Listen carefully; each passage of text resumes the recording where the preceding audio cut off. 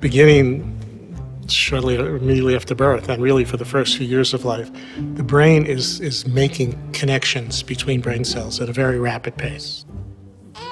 Every second, the brain is making between 700 and 1,000 new connections among brain cells every second. Okay, so that is taking in all kinds of experiences, physical interactions, kind of baby sensations, how a baby is processing what's going on, what a baby hears, what a baby sees, the physical contact, all of that is making connections. You could think about the baby's brain as kind of like old Paris, where there were a million little tiny streets all wiggling around in different directions. So in the baby's brain, there's many, many different routes and possible connections from one neuron, one nerve cell to another nerve cell. What happens in development is that those pathways that are used a lot get maintained and strengthened, and the ones that aren't used just sort of disappear. So the adult brain looks much more like Paris after Monsieur Haussmann had tidied it up. So there's big boulevards, big straight roads that go from one place to another very quickly and very straightforwardly, but you don't have the kind of little side paths that you have in the baby's brain. The brain never stops developing until you die. If you're 100 years old and you learn something that you didn't know before, your brain makes new connections if you remember it the next day, right? But the most rapid period of brain development is in the first few years.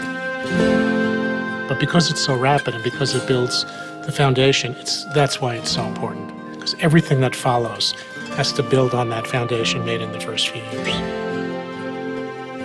So if you have a house that has a weak foundation or poor wiring in the beginning, and then you want to remodel, so you bring in a contractor, kind of looks at the house and says, you know, this house wasn't built very well. When we open up the walls, maybe we're going to find bad wiring. I think there's a crack in the foundation. I think you're better off just tearing the house down and starting over. And people do that. They tell you you'll get a better house, and it actually will cost you less if you start over. Well, you can't do that with a brain.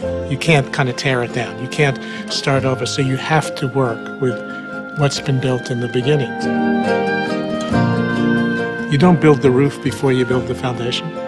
So that's the way the brain works. It builds basic circuits for simple skills first. It builds more complex circuits for more complex skills later.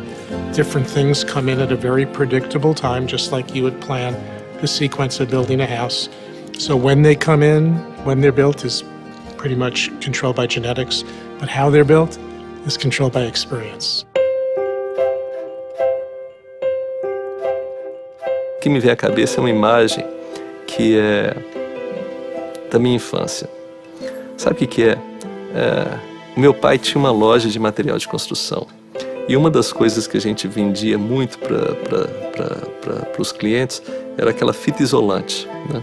Então, para mim, o que é o afeto? O afeto é a fita isolante das ligações entre os neurônios. Uma vez que você tem a ligação entre os neurônios, vem um afeto e faz com que aquela ligação seja tão forte que ela nunca mais será desfeita.